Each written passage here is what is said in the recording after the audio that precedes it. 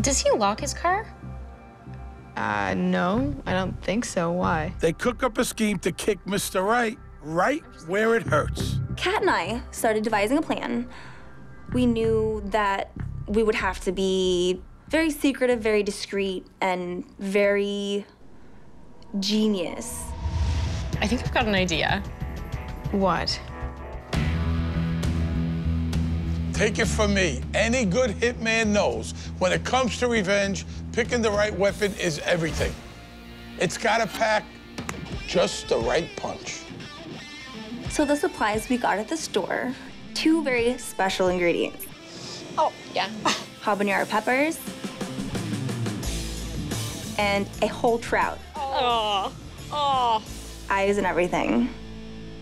Now that they're packing some serious heat, it's time to kick off Operation Payback. It's 3 o'clock in the morning, it's the dead of night, and it is time to execute our plan.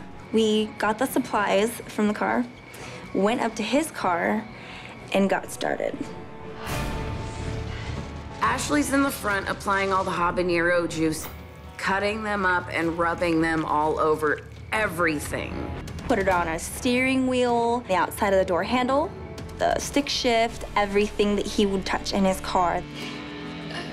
When habanero juice dries, it actually creates this residue that can last for a couple of weeks.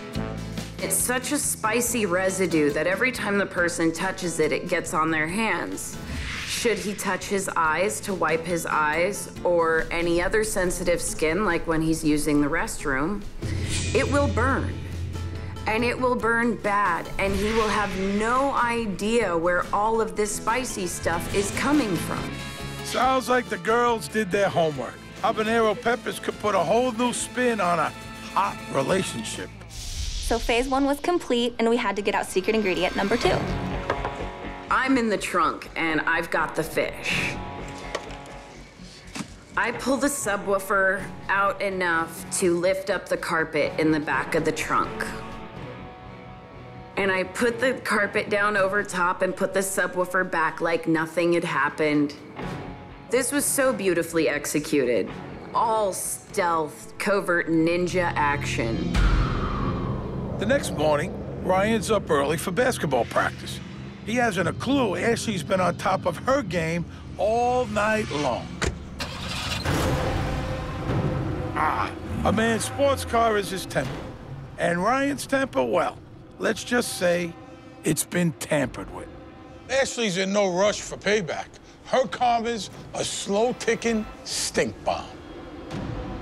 We don't know the results of the habanero juice burning him, because in a small redneck gossipy town like Roseburg, if you get burning sensations anywhere, you keep it to yourself.